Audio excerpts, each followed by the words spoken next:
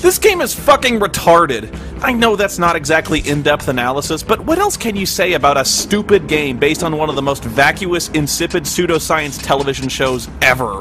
The conclusions these assholes reach on the Deadliest Warrior TV show have less scientific veracity than shit you'd see on Letterman's Will It Float sketch. At least on that show you get fucking repeatable results. This whole thing is only downloadable from Xbox Live Arcade, and it looks like crap. Hair in this game looks like someone stapled ribbons to their head, and their look is only slightly customizable if you're masochistic and play through everyone's single-player campaign. And you won't. There's only 8 playable characters, and in a fighting game, that's just inexcusable. I hear there are more planned as DLC, but who's fucking brain damaged enough to want to spend even more money so you can just play as William Wallace? There's no story mode, of course. It's just a mindless slog through all the other fighters. The only reason you might have picked this game up was the online multiplayer, so I guess that's as good a place as any to start. Now, you're about to see my very first game of Deadliest Warrior against Sean Faust. I'm the pirate and he's the Spartan. Now it's time for me to muster up all my gaming skills, honed to perfection over the years to attain complete mastery over fighting games and become the Lord of Tekken!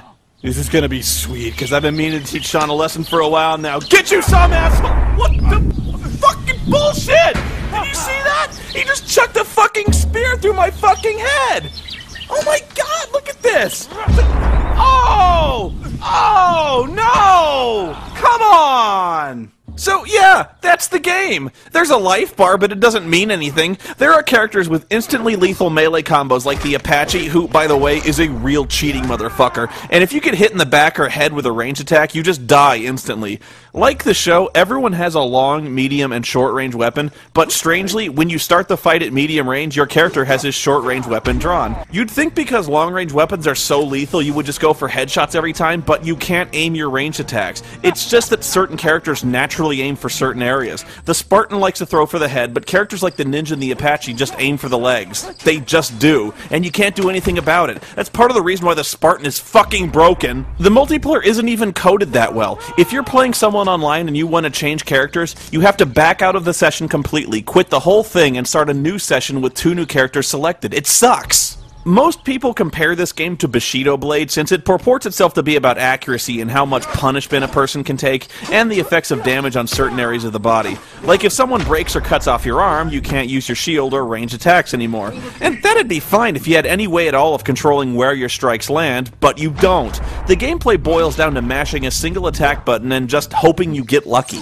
See, Bushido Blade was based on expert timing and skill, whereas this game controls like the spinning cup ride at fucking Disneyland. I know this sounds silly, but your character does not automatically turn to face his opponent. It's actually something you have to do manually, and for some reason this is much more difficult than it sounds.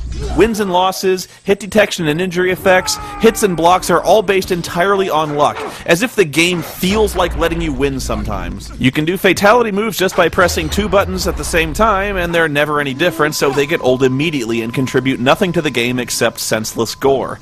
It seems really stupid having a game where you can execute your opponent being based around a 3-round system, especially when you can execute the other guy in every single round. There's really not that much else to say. There are a few mini-games where you hack at pig carcasses, but again, it's just mashing the A button until they're all gone. It doesn't even have the complexity of the car-smashing bonus round in Street Fighter 2.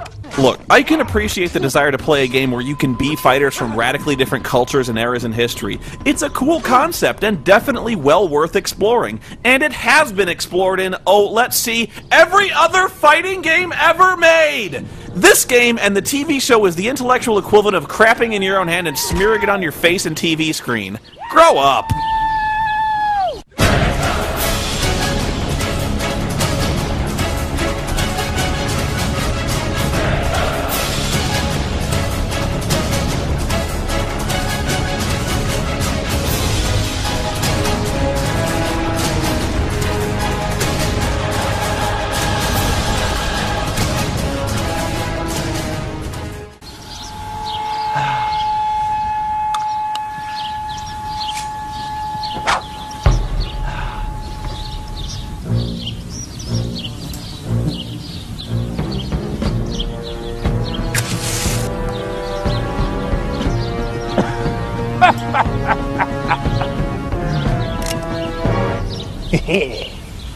On guard, you scurvy dog.